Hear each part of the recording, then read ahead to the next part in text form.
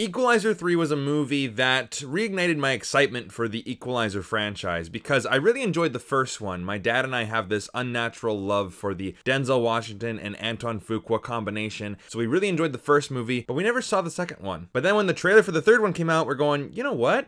I'm actually pretty excited to see this. So I finally saw it, but the question still remains, does Equalizer 3 suck? Hey guys, my name is Brandon, aka the Brando Critic. Thank you guys so much for being with me today. I really do appreciate it. And on this channel, I just want to cut through all the BS of toxic fandoms and gatekeeping and just needless politics and agenda, and just tell you guys honestly what my honest thoughts were of the movie, if it sucked or if it's actually worth a watch, in my own opinion, of course. But let me know your guys' opinion down in the comment section down below. Did you guys love this movie? Are you guys excited to see it? Do you guys like the second one more, the first one more? Whatever the case may be, let me know your thoughts down below. Now, let's get started. So Antoine Fuqua is our director, and he has done many films with Denzel Washington, Training Day being one of my favorite movies of all time. If you guys have not seen Training Day, go watch that after watching this review. And Denzel Washington is back as the main character, Roberto. And in this one, he is semi-retired in Sicily, Italy. And he's realizing, you know what, this is probably the place where he is meant to be. He's really becoming part of the community, and then the mafia shows up.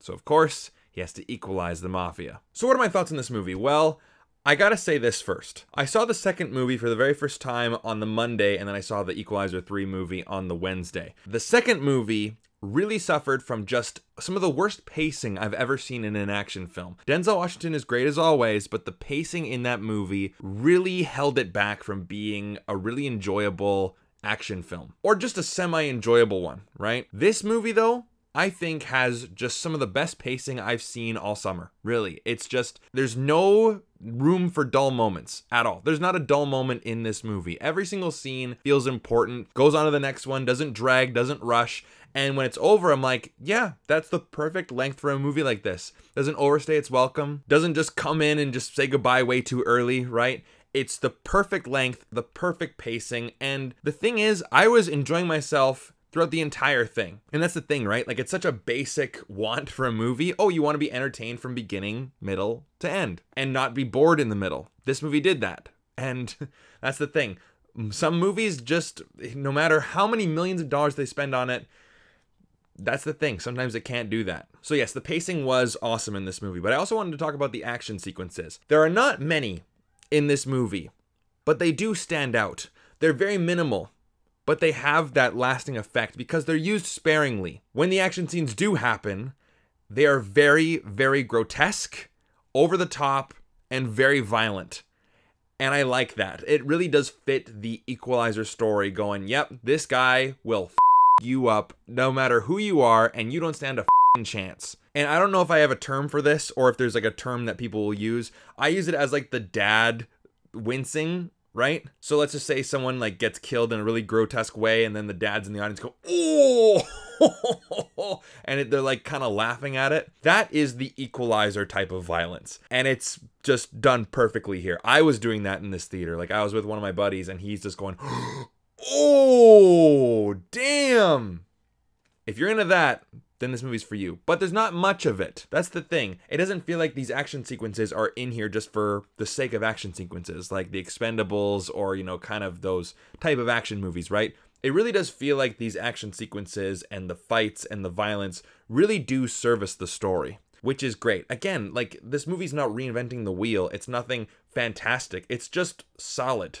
And it's just basic, well done. Now, this review would not be complete without talking about Denzel Washington himself. He's one of my favorite actors, really. And this is like the role, I don't want to say this is the role he's born to play, because that term has been thrown around so much, but I do think that he has really made this role his own.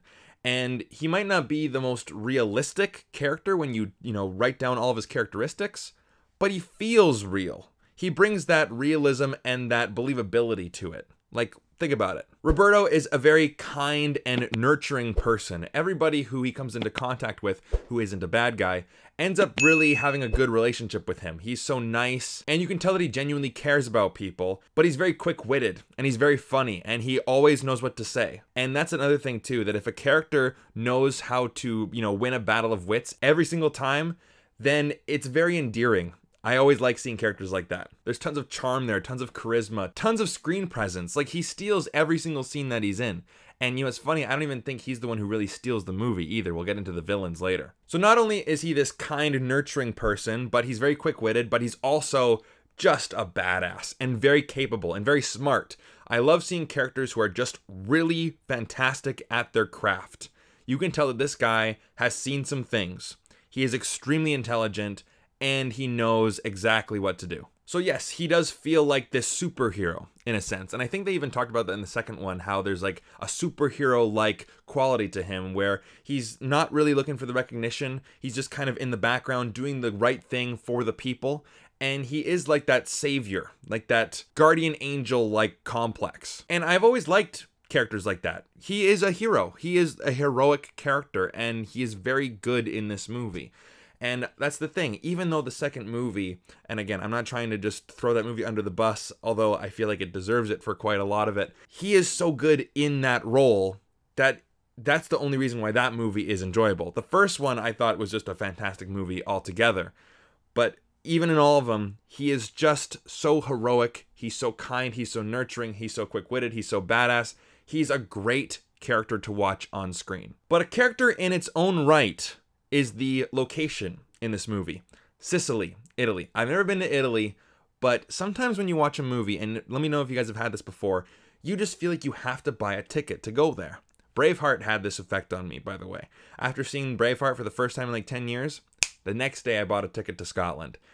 I didn't buy a ticket to Italy after watching this movie, but it's on the bucket list, and it's, you know, rising the ranks of priority. So not only does it look beautiful, but the town itself is a character in this movie. Our character, Roberto, the Equalizer, has seen some serious stuff, and you can tell that he is traumatized, and he's at the end of the line. He's going like, I don't know how much I can take this. Am I a bad person? What do you see when you look at me? You do hear that line again. Of course, he said that in the first movie, but you really do get a sense of the town. You do feel like you're a part of this community, and you understand that that is really the allegory of inner peace amongst Roberto. So of course, when that inner peace, finally, that one sense of hope, that one final silver lining on his life, because he doesn't have anybody left. When that way of life is threatened by these assholes in the mafia. These mafia people are not deep characters. They're not complex characters, but you hate them. You love our hero. You hate our villain.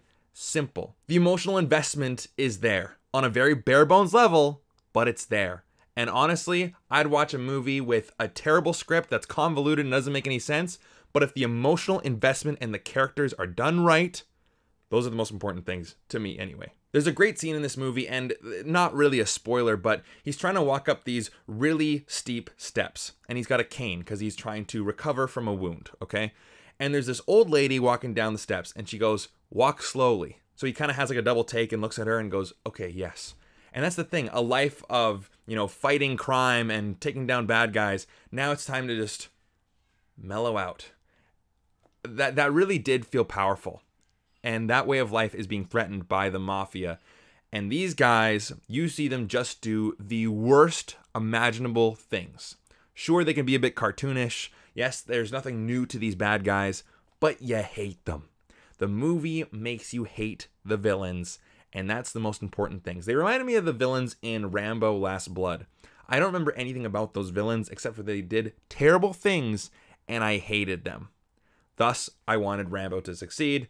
We want Roberto to succeed. And overall, it's just a solid movie. Nothing fantastic in it. I've seen better action sequences in Equalizer movies. I've seen better stories and more tight stories in other Equalizer movies. I've seen better action thrillers before, but this is a solid one, and I can't complain. So overall, I'm giving this movie a 3 out of 5. I wanted to give it up to a 4, but again, I feel like those ones should be reserved for like those really special movies. But this one got close. If I'd give it like a 3.5, I'd feel like that would be, you know, more manageable. But because then you got to do 0.4 and 0.7, it's like you got to quantify it all. And it just, I liked the movie. It's a good movie. If you're a fan of Denzel Washington or if you're a fan of the Equalizer franchise, give this movie a watch. And there you have it, guys. Those are my thoughts on Equalizer 3. If you guys like this video and you want to see more videos just like it, then definitely hit like and subscribe. I'd really appreciate all the support. But if you also want to support the channel on a more deep level, then Patreon is down below in the description. But regardless, guys, thank you so much for watching this video. I really do appreciate it. And I'll see you guys in the next one.